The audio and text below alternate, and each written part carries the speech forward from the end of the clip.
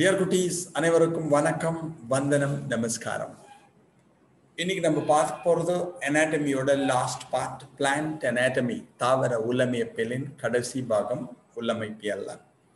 lenticels and secondary growth in root பட்டை துளைகள் மற்றும் வேர்களில் நடைபெறக்கூடிய இரண்டாம் நிலை வளர்ச்சியினை பற்றி பார்க்க போகிறோம். So it is a continuation of secondary growth. ஏற்கனவே நம்ம பார்த்த இருபத்தலை தாவர தண்டின் இரண்டாம் நிலை வளர்ச்சியின் தொடர்ச்சியாக வரக்கூடியது. இந்த லென்டிசெல்ஸை பற்றி நீங்கள் எப்போ படிச்சிருப்பீங்க? எல்லாம் டிரான்ஸ்பிரேஷன் படிக்கிறப்ப படிச்சிருப்பீங்க. நீராவி போக்கு படிக்கின்ற சமயத்தில் இந்த பட்டை துளைகளை பற்றி படித்திருப்பாய். If transpiration takes place through lenticels, we are calling it as lenticular transpiration. நீராவி போக்கானது பட்டை துளையின் வழியாக நடைபெற்றது என்றால் அதற்கு பட்டை துளை வழி நீராவி போக்குன்னு படிச்சிருப்பேன். அதை அப்படியே கொஞ்சம் ஞாபகப்படுத்திக்கோ. Lenticel is a raised opening or pore on the epidermis or bark of stems and root. பார்க்னா பட்டைன்னு அர்த்தம், மரப்பட்டைன்னு அர்த்தம். வேர் மற்றும் தண்டின், வேர்ல ஜெனரலி இருக்காது, செகண்டரி growth நடந்தா இருக்கலாம். தண்டை ஞாபகம். தண்டின் மரப்பட்டையில் காணப்படுகின்ற பட்டையின் மேற்புறத்தை காணப்படுகின்ற சிறிய துளைகளுக்கு லென்டிசெல்கள் அல்லது பட்டை துளைகள் என்று பெயர். This lenticels are formed during secondary growth. இரண்டாம் நிலை வளர்ச்சி நடைபெறுகின்ற சமயத்திலே பொதுவாக இந்த பட்டை துளைகள் உருவாகும். If transpiration takes place through the lenticels, we are calling it as lenticular transpiration. இதன் வழியாக நீரானது ஆவியாக வெளியேறினால் அதற்கு பட்டை துளை வழி நீராவி போக்குன்னு பேர். இது எப்படி வரணும்னு சொல்லியிருக்கான். At certain regions, the phyllogen cuts off closely arranged parenchyma cells on the outer side instead of cork cells. சில சமயம் என்ன ஆகும்னா phyllogen இருக்கு பாருங்களே, cork cambium or phyllogen நம்ம படிச்சோம். அது என்ன பண்ணும்னா பிரிகை அடைகின்ற சமயத்தில் it undergoes secondary growth. இரண்டாம் நிலை வளர்ச்சி நடைபெறுகின்ற சமயத்தில் இங்க பாருங்களேன், இதுதான் phyllogen. ஓகேயா? என்ன ஆகுனா உள்ள என்ன பண்ணும்? ஃபெல்லோடோமை ஃபார்ம் பண்ணும், வெளியில ஃபெல்லமை ஃபார்ம் பண்ணும். அது மாதிரி ஃபார்ம் பண்றப்ப சில சமயத்துல நடுவில் என்ன பண்ணும்னா பேரன்கைமேட்டா செல்ஸை ஃபார்ம் பண்ணும். இந்த இடத்துல என்ன வரணும்? இந்த செகண்டரி கார்டெக்ஸ் வருது, இந்த இடத்துல ஃபெல்லம் கார்க் வருது பார்த்தீங்கன்னா அந்த கார்க்கை ஃபார்ம் பண்றதுக்கு பதிலாக சில ஏரியால இந்த phellogen R Garg cambium பேரன்கைமேட்டா செல்ஸை form பண்ணுவோம். இது என்ன ஆகும்னா ரப்சர் ஆகி வெடிச்சு இந்த பட்டை துளைகளை உருவாக்கும். அப்ப இதுதான் உனக்கு தெரியும் phellogen R Garg cambium responsible for park formation. இந்த ஃபெல்லோஜன் அல்லது கார்க் கேம்பியம் என்பதுதான் மரப்பட்டை உருவாக்கத்திற்கு காரணமாக இருக்கும். இதை வெளியில டிவைட் ஆகி வெளிப்புறத்தை பிரிகை அடைந்து ஃபெல்லம் கார்க்கை உருவாக்கும். உள்பக்கம் டிவைட் ஆகி ஃபெல்லோடோம் என்று அழைக்கப்படுகின்ற செகண்டரி கார்டெக்ஸ் இரண்டாம் நிலை புறணியினை உருவாக்கும். அது மாதிரி டிவைட் பண்றப்ப நடுவில் என்ன பண்ணுவான்னா டிவைட் ஆகி this phyllogen or cork cambium divides to form this parenchyma cells. இது மாதிரி parenchyma cell ஃபார்ம் பண்ணுவோம். இது எபிடர்மிஸ்க்கு மேல இது ஃபாஸ்டா டிவைட் ஆகிறப்ப எபிடர்மிஸ் இருக்கு பாருங்களேன், புறத்தோல் பிரேக் ஆயிடும். பிரேக் ஆகி இது மாதிரி ஹோலா மாறிடுவா, துளையாக மாறி விடுவார்கள். இதுக்கு தான் லென்டிசெல்னு பேர். ஓகே, அப்பட்டை துளை என்று அழைப்பார்கள். The loosely arranged cells are called the complementary tissue or filling tissue. இது tightly arranged, இங்க loosely arranged tissue இருக்கு பார்த்தீங்கன்னா அதை சொல்றப்ப complementary cell ன்னு சொல்லுவாங்க. இந்த கேப் இருக்கு பார்த்தீங்கன்னா இது வழியா தான் வாட்டர் வேப்பரா போகும். இது வாட்டர் வேப்பரா போறதுக்கு மட்டும் ஹெல்ப் பண்ணாது, நீர் ஆவியாக வெளியேறுவதற்கு மட்டும் உதவாது. It also helps in gases exchange. வாயு பரிமாற்றம் நடைபெறுவதற்கும் உதவும். உள்ள ஆக்சிஜன் போறது, வெளியில கார்பன் டை ஆக்சைடு வரது, அந்த வாயு பரிமாற்றம் அது நடைபெறுவதற்கும் இந்த லென்டிசெல்கள் உதவும் என்பதை ஞாபகத்தில் வைத்துக்கொள். அப்ப செகண்டரி growth நடக்கிறப்ப கார்கேம்பியம் ஆர் ஃபெல்லோஜன் என்ன பண்ணும்னா சில ஏரியால டிவைட் ஆகி பேரன்கைமாவை ப்ரொடியூஸ் பண்ணுவான். அந்த பேரன்கைமால இன்டர்செல்லுலார் ஸ்பேசஸ் லூஸ்லி அரேஞ்ச் செல் இடைவெளிகளுடன் காணப்பட்டது என்றால் அதுக்கு காம்ப்ளிமெண்டரி செல்னு பேர். இது fast divide ஆகிறப்ப what will happen? The epidermis will first ஒரு ரப்சர். இது விரைவாக பிரிகை அடைகின்ற சமயத்தில் புறத்தோலானது உடைந்துவிடும், பிரேக் ஆயிடும். அப்போ அந்த லென்ஸ் ஷேப்டு ஓப்பனிங்ஸ் வந்துருவா. இந்த துளை இருக்கு பற்றி ஒன்றும் இந்த லென்ஸ் வடிவ துளைகளுக்கு தான் பட்டை துளைகள் என்ற பெயர். through which gases exchange and transpiration takes place. இதன் வழியாகத்தான் நீராவி போக்கும் வாயு பரிமாற்றமும் நடைபெறும். இது ரொம்ப முக்கியமாக நீ தெரிஞ்சுக்க வேண்டியது. ஓகேயா? Next secondary growth in root. இதை மட்டும் கொஞ்சம் நல்லா கவனிச்சுக்கோ. ரீசன் என்னன்னா இது கிளியரா தெரிஞ்சால்தான். வேர்களில் நடைபெறக்கூடிய இரண்டாம் நிலை வளர்ச்சி. Generally, secondary growth is absent in roots. பொதுவாக இரண்டாம் நிலை வளர்ச்சி என்பது வேர்களில் காணப்படாது என்பது தெரியும். In DICOT as well as monocot, இருபத்தலை மற்றும் ஒரு வித்தலை. ஆனா மரம் வளர்றது பத்தி ஒன்றும் DICOTல சில ட்ரீஸ் வருவா, மரங்கள் வளரும். மரம் பெருசா போறப்போ ரூட் ஸ்ட்ராங்கா இருந்தால்தான் மரம் நிலைக்க முடியும். அப்ப ட்ரீஸ்ல மட்டும் என்ன ஆகும்னா அந்த ரூட்ஸ் அண்டர்கோ செகண்டரி growth. மரங்களில் காணப்படுகின்ற வேர்கள் மட்டும் இரண்டாம் நிலை வளர்ச்சியில் ஈடுபடும். இப்போ புளிய மரம், மாமரம் அதெல்லாம் அடுத்த நிலை பெருசு பெருசா வளர்றது. ரூட் ரொம்ப ஒல்லியா இருந்தால் மரம் கீழே சாஞ்சிடும். அப்போ ரூட்டும் ஸ்ட்ராங்கா இருக்கணும். அதனால செகண்டரி growth நடக்கும். இதுல இஷ்யூ என்னன்னா how the cambium is formed. வேர்ல இரண்டாம் நிலை வளர்ச்சி நடைபெறுகின்ற சமயத்தில் அதுக்கு காரணமா யார் இருப்பா? கேம்பியம் இருக்கும். The meristematic tissue responsible for secondary growth. இரண்டாம் நிலை வளர்ச்சிக்கு காரணமாக இருப்பது கேம்பியம் என்பது தெரியும். ரூட்ல ஆரம்பத்தில் கேம்பியம் இருக்காது. அப்ப டிடிஃபரன்சியேஷன், வேறுபாடு திரிதல் என்று அழைக்கப்படுகின்ற ஒரு நிகழ்வின் மூலமாகத்தான் அது உருவாக முடியும். மெரிஸ்டம் பெர்மனன்ட் டிஷ்யூவா மாறினா டிஃபரன்சியேஷன். ஆக்கு திசுக்கள் நிலைத்த திசுக்களாக மாறுவதற்கு வேறுபாடு அடைதல் என்று பெயர். The conversion of permanent tissue into a meristematic tissue is said to be dedifferentiation. நிலைத்த திசுவானது ஆக்கு திசுவாக மாற வேண்டும் என்றால் வேறுபாடு திரிதல். அது எப்படி நடக்கிறதுன்னு பார்க்கலாம். ஏன்னா கேம்பியம் ஃபார்ம் ஆனால் தான் ரூட் குண்டாக முடியும். இப்போ பொறுமையாக கவனி. Secondary growth in DICOT root is essential to provide strength to the growing aerial parts of the plant. இருபத்தலை தாவரங்கள் மிக வேகமாக குண்டாக பூமியின் மேற்புறத்தை வளர்ந்து கொண்டிருக்கின்றன.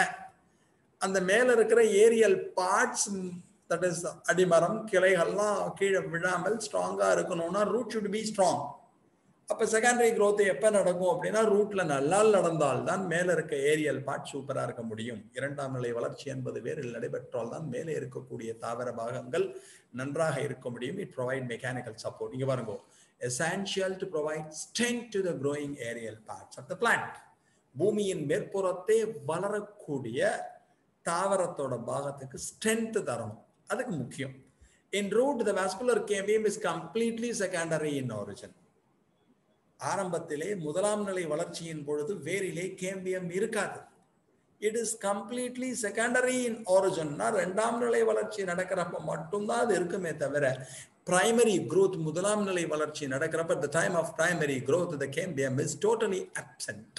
கேம்பியம் என்ற ஒன்றே கிடையாது. சைலம் இருக்கும், ஃப்ளோயம். இங்க பாருங்க, சைலம் இருக்கு, ஃப்ளோயம் இருக்கு, நோ கேம்பியம். இது உனக்கு தெரியும். DICOT ரூட்டோட கிராஸ் செக்ஷன், இருபத்தலை தாவர வேரின் குறுக்கு வெட்டு தோற்றம். இங்க பாருங்க, எபிடாமிஸ் ஆர் ரைசோடாமிஸ் இருக்கும், கார்டெக்ஸ் இருக்கும், என்டோடர்மிஸ் இருக்கும், பெரிசைக்கிள் இருக்கும், vascular tissue, xylem phloem, xylem phloem, xylem phloem, radial vascular bundle. சைலமும் ஃப்ளோயமும் வெவ்வேறு ஓரங்களில் அமைந்திருந்தால் xylem and phloem are arranged in alternate radial vascular bundle. Protoxylem வெளியில பார்த்துட்டு இருப்பா, exarch xylem. Okay, xylem phloem 4 xylem இருப்பா, டெட்ரார்க் சைலம். அதெல்லாம் படிச்சது உங்களுக்கு ஞாபகம் இருக்கும். 4 முனை சைலம். இங்க எங்கேயான் கேம்பியம் இருக்கா? இல்ல. This is primary. இது முதலாம் நிலை அமைப்பு. செகண்டரி growth நடக்கிறப்பதான், இரண்டாம் நிலை வளர்ச்சி நடக்கிறப்பதான் இந்த இடத்துல பாருங்க கேம்பியம்னு ஒரு டிஷ்யூ ஃபார்ம் ஆக ஆரம்பிக்கும். How it is formed, இதான் முக்கியம். The vascular cambium originated from the conjunctive tissue located just below the phloem bundles and also from the pericycle. இந்த vascular cambiumங்கிறது எப்படி ஃபார்ம் ஆகுமானா சைலத்துக்கும் ஃப்ளோயத்துக்கும் நடுவில் இருக்கக்கூடிய conjunctive tissue, இணைப்பு திசுன்னு படிச்சோம். Xylem and phloem separated by a tissue called the conjunctive tissue. Xyletத்தையும் phloemத்தையும் இணைக்கக்கூடிய அல்லது பிரிக்கக்கூடிய திசுவிற்கு conjunctive tissue என்று பெயர், இணைப்பு திசு. In DICOT root, the conjunctive tissue is made up of parenchyma. இருபத்தலை தாவர வேரிலே இணைப்பு திசுவானது parenchymaவினால் மானது. இது xylem, இது phloem. The xylem and phloem separated by a tissue called the conjunctive tissue. அந்த கன்ஜங்டிவ் டிஷ்யூல இருக்கக்கூடிய சில cells dedifferentiated to form the cambium. அதாவது conjunctive tissue parenchymaங்கிறது permanent tissue, நிலைத்த tissue. It will become meristematic. அது ஆக்கு திசுவாக மாறும். அதுக்கு dedifferentiation பேர். Conversion of permanent tissue into the meristematic tissue is said to be dedifferentiation. நிலைத்த திசுவானது ஆக்கு திசுவாக மாறுதல். அப்ப இந்த conjunctive tissue-ல இருந்து ஃபார்ம் ஆகும். மேல இருக்கு பாருங்க பெரிசைக்கிள், அந்த பெரிசைக்கிள்ல இருந்து ஃபார்ம் ஆகும். அப்போ ரூட்ல செகண்டரி growth நடக்கிறப்ப கேம்பியம் வேணும். Cambium யார்ட்டேந்து form Aava? It is originated from the conjunctive tissue, the parenchyma cells as well as the pericycle. இணைப்பு திசுவிலிருந்தும் பெரிசைக்கிளிலிருந்தும் உருவாகும். You know what is pericycle? Pericycle is the outermost layer of steel. ஸ்டீலின் வெளிப்புற அடுக்கு இருக்கு pericycle என்ற பெயர். அப்ப பெரிசைக்கிள்ல இருந்து form ஆகும், அந்த conjunctive tissue-ல இருந்து ஃபார்ம் ஆகும். This vascular cambium is complete and continuous wavy ring which later becomes circular. இது முதல்ல எப்படி இருக்கும்னா இந்த இடத்துல உருவாகும். இதற்கு பத்தி ஒன்னும் இது வந்து conjunctive tissue ல இருந்து, இந்த மேல இருக்கிறது பெரிசைக்கிள்ல இருந்து. அப்ப ஆரம்பத்துல எப்படி இருக்கும்னா அந்த வேவ் மாதிரி அலை போன்ற அந்த கேம்பியம் ஆனது இருக்கும். Then it will become circular. அப்புறம் வட்ட வடிவமாக அந்த கேம்பியம் ஆனது மாறிவிடும். இந்த கேம்பியல் ரிங் கொடுத்திருக்கா பாரு, it will become circular. அப்ப ஆரம்பத்துல வேவி அலை போன்று காணப்பட்ட ஒன்றானது வளையம் போன்று மாறிவிடும். வேவியின் vascular cambium is complete and continuous wavy ring which later becomes, later நீ ஒன்னு எழுதக்கூடிய லெட்டரை வச்சுருவா, later becomes circular. வளையம் போன்று அலை போன்று இருந்தது வளையம் போன்று மாறிவிடும். The circular vascular cambium produces secondary xylem, secondary phloem similar to the secondary growth in stem.